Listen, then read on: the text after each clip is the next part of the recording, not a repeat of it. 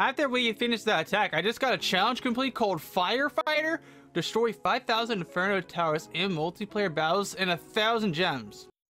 Hey guys, it's Jimmy here and welcome back to another Clash of Clans video. Super excited about today because today we're doing a massive spending spree with all loot we've generated by using this new Super Zap Dragon attack strategy that I made recently. I want to showcase it here today, but first let's do a spending spree. Okay, I had a problem. I completely forgot to click record in OBS, so I actually didn't get the face cam nor audio for the spending spree. Thankfully, I was able to record a B-roll of the actual spending spree for you guys so I could talk about what we upgraded and showcase it by video. So let's talk about what we upgraded.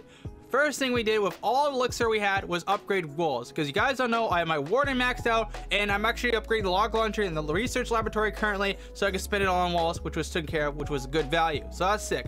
Next thing we did was upgrade our archer queen from 77 to 78 and finish it up with a book of heroes, so that way we can showcase the dragon attack strategy with her, which is cool. Next thing we did and final thing we did with the spending spree was upgrade a cannon. If you guys don't know, just need to max out cannons, traps, and walls. Then I'll have a max Th14, which I plan to do a video on that, so get subscribed. So we upgraded a cannon, and of course the price is cut for the winter update, so we still have 10 million gold left over. Just no builders, unfortunately. But you know what? At the end of the day, we still got a good spending spree done. So what I want to do with you guys now is showcase the Super Zap Dragon attack strategy with you guys right now. So let's jump right into it. Okay, let's jump in attack now with this Super Zap Dragon attack strategy. I'm super excited to show this attack strategy to you guys. Of course, this attack strategy will be linked down below, and this attack strategy can easily destroy Town Hall 12s, Town Hall 13s if done right, and Town Hall 14s. Mostly it's going to get 2-star, above 70%, and sometimes even 3 stars if done right, of course.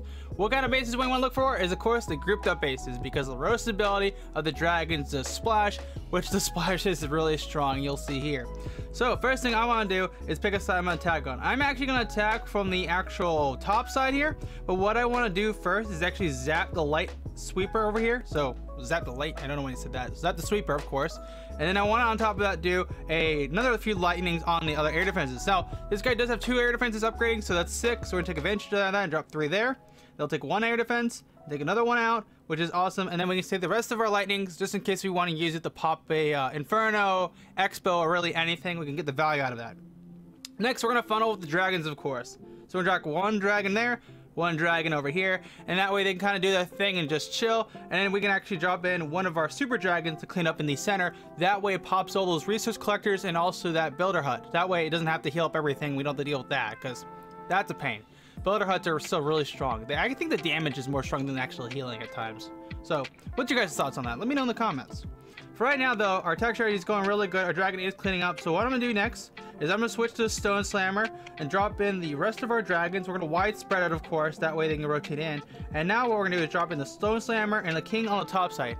Now the king's going on the top side, so that way it creates a nice funnel and we don't have to worry about that. Then we're going to drop our champion from the bottom left. That way we can push on in. Now, of course, we're going to use that lightning spell we have to actually negate the effect of the Inferno at times, so that way it doesn't pop everything. And now what we're going to do is warden effect. That way we can actually take out everything in the core right here with the warden, and the super dragons will have some time to rotate on over. Now, I do have an ace in the hole for our actual loons. I actually brought myself a nice little, what's it called, loons in actually CC, so that way I can use haste spells to boost them around the base to pop things. So you're gonna see they're gonna split off now, pop that kind of stuff, and then we can use the archer queen to clean on up. Now he does still have an inferno tower left over, which I am going to lightning, of course, that way it gets picked, and then I'm just gonna kind of chill. Now I do have my queen left over in her ability, so I'm gonna hold off from using that. I'm gonna use this haste spell to actually increase my loon speed. No, they got popped. Oh my gosh, the other ones came in clutch, so they're like far away. They're definitely not gonna get it, and they just got like hit by every variable possible in a black air bomb, but still they did a really good job. So what I'll actually do next is drop in my minions actually clean on up with the help of the queen, and let's see if the queen can actually clutch it up last second, at least take out that scatter shot. She got it, but she got knocked down in the process. But still, we got over 100, wait, not 100,000, over 900,000 gold, 800,000 elixir, and over 6,000 dark elixir, almost 7,000. So this attack strategy is honestly insane. I want to go back to base now. After we finished that attack, I just got a challenge complete called Firefighter. Destroy 5,000 Inferno Towers in multiplayer battles and 1,000 gems. That's really good. That's really good. I'm actually surprised I even completed that challenge. Honestly, I can't believe after we got that attack down, we just got 1,000 gems. That's honestly insane. So that's a huge plus out of this attack strategy, and also for me as a daily video. So I got my hook for the video, so that's cool. But yeah, that is of course the Zap Dragon, or let me rephrase that, Super Zap Dragon attack strategy. Of course, this attack strategy will be linked down below if you want to use it for yourself.